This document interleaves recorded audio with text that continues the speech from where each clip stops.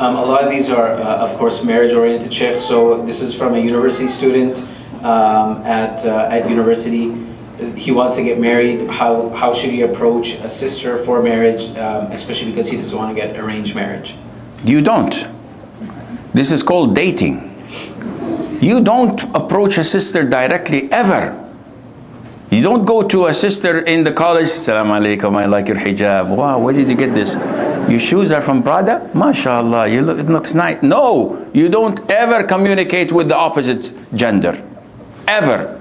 You're interested in one? Go get your mom, go get your sister to talk to her, take her number, visit her at her home, check her out, ask around, checks all the boxes. Then you go and talk to her father.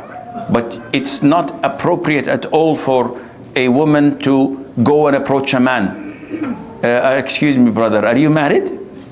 MashaAllah. Or a man approaching a sister, mashallah, I like your hijab. I'm interested in marrying you. Would you mind giving me your number? This is totally not permissible.